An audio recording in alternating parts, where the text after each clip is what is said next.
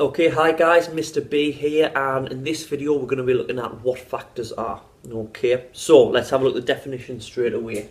Definition of a factor is a number that will go exactly into another one without leaving a remainder. Okay, so that means if we count on in that multiplication table, it will get exactly that number. I'll show you exactly what that means. Okay, so we've got 10 here, and I've wrote down the factors of 10. We've got 1, 2, 5 and 10. Okay, now we know if we count on in 1 times table, 1, 2, 3, 4, 5, 6, 7, 8, 9, 10, we would get a 10 with no left over. Okay, we went to the 2 times table, 2, 4, 6, 8, 10. Okay, we would get to 10 without any left over. 5, 5, 10, count that times table. Okay, we don't have any left over. And 10, obviously 1 times 10 is 10. Okay there. But if we look at a number like 3, if we kept in the 3 times table, 3, 6, 9, okay, we would get to 9 and then we'd have 1 left over, so it wouldn't go exactly in. So that's what a factor is. Now when we go in there, the easiest way to find the factors of a number is to work up from 1, okay, and they will always come in what we call factor pairs, okay. So we have 1 here and 10, because 1 times 10 is 10. So we know they're there. Then we've got another factor pair, 2 and 5, because 2 times 5, okay, equals 10. Okay, so factors tend to come in factor pairs mostly. We'll have a look when they don't a little bit later on. Okay, so the factors of 10 are 1, 2, 5 and 10, because when we go in their multiplication table, we work our way up, we get to 10 without there being any factors, any remainders. Okay, so there'll be none left over. 12, we've got our factors there. 12 has more factors. So different numbers have different amounts of factors. Okay, it doesn't matter how big it is. Some bigger numbers might have less than small numbers. Look there. 10, we've seen got 4. 11, which we'll look at a little bit later, has 2. So it doesn't mean how big the number is as to how many factors they have. Okay, and again, let's look at our factor pairs. We've got 1 times 12. We've got 2 times 6. That equals 12. Oh. And then we've got 3 times 4. That equals 12. So we know those are all factors because they go exactly in there. Now, what you might hear some people saying, or we might see some questions asking, is asking you to find common factors.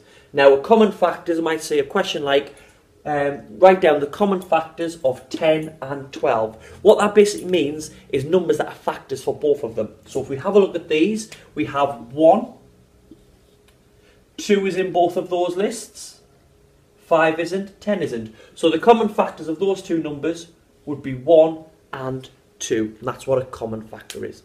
Okay, now, going to look here at 9. Now the reason I'm looking at this one is because we always have factor pairs, but here we don't have factor pairs. Let's see what we've got.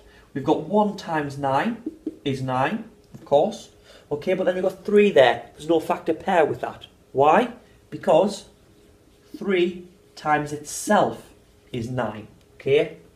3 squared, which means number times itself, is 9.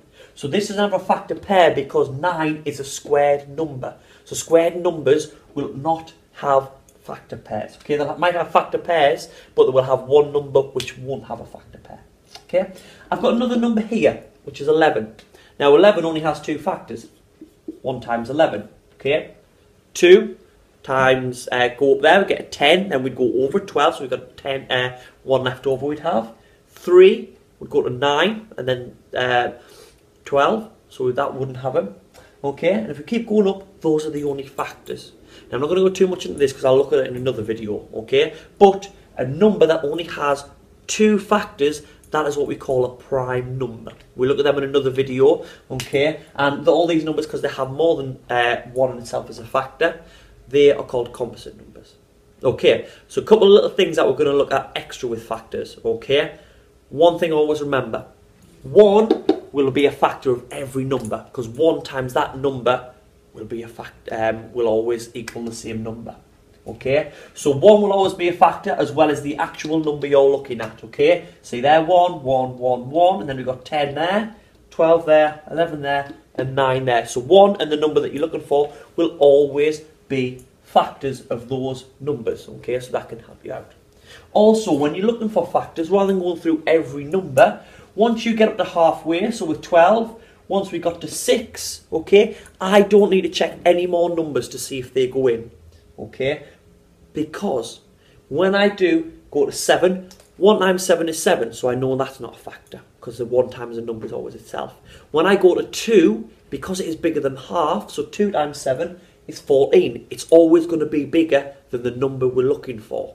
So rather than looking through testing every number, we can work from 1 up to halfway, and that will make us find out which ones are there. Okay, hope you've enjoyed that video, and I hope it helped you with factors. If you did, give it a thumbs up, and obviously if you need any more help, put the comments down there, or on Facebook or Twitter, send me a message and I'll see if I can help back.